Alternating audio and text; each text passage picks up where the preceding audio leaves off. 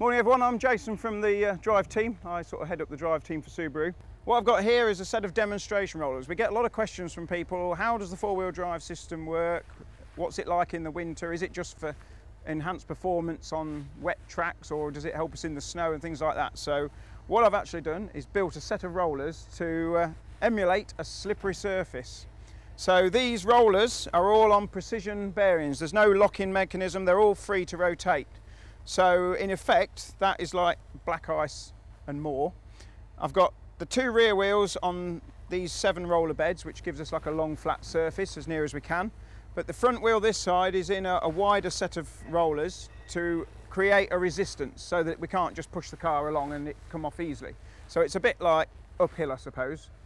The other side front wheel is on the tarmac, and that wheel is the only wheel in effect with any grip. What we're going to demonstrate is how the four-wheel drive system works in bad weather conditions in this demonstration. Now what Subaru have done, this is applicable to all Subarus. They use the brake system to get the resistance on the wheels that have got no grip, so that then the power hasn't got that exit as an easy route because the brake's on. It will go out the one that's not turning and drive the car clear. Now you don't need to do anything with the brakes, it does it automatically, and it does it in like a pulsing fashion. When it operates, you can hear it a little bit in the car. You'll probably notice a difference in noise because the tyre tread running on the rollers makes a noise, and you'll probably hear it making a little bit of different noise as it's changing speed. But in effect, what will happen is Ken tries to drive away, the wheels will spin for a while, and then the brakes will start to come onto the wheels that are spinning, and it should then drive away. Now on an STI, you've got 3 settings for your traction control and stability system, which is unique to the STI. You've got your standard mode when you start the car, the light goes out and it's all active and looking after you basically. So that will allow a little bit of braking if it's slippery on the wheels, but it'll also not let the revs go too high on the engine. So you can't sort of spin the car through a corner.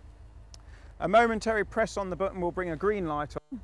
That disables the restricted engine side, so you can still rev it, but it also enhances the braking effect. So in the snow, the green light is really good, because it'll put more brake pressure on the wheels. If you've got a very slippery surface with a little bit grip here, a bit there, the brake system will cut in and help you get clear.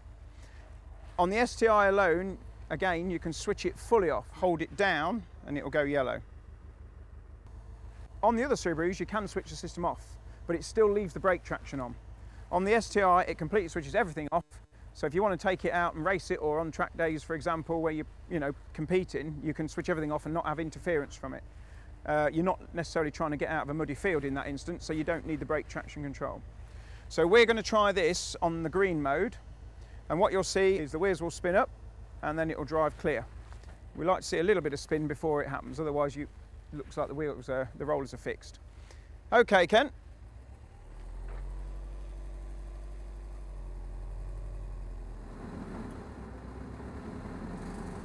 There you go. So you see it just lift itself out, all by that left front wheel.